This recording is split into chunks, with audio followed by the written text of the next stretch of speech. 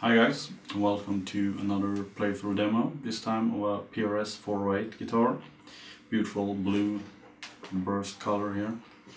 The name 408, model name, comes from the pickup system, which has 4 pickups. These are not like original humbuckers, but rather individual pickups, which then combines into 8 different tonal positions or variations. So you have in humbucker mode, you have bridge, middle, neck, that's 3. Then you have both pickups in coil tap or single mode, bridge, middle, pickups, and that's 6. And then you have the various combination humbucker, single, humbucker, single.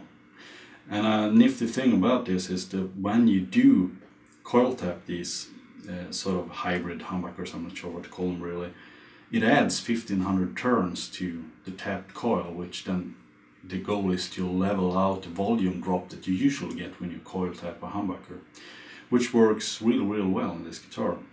So I'm gonna run through some clean, some kind of semi-crunch clean tones, and some distorted, more full-on distorted rock lead kind of tones with it. And we'll see what happens.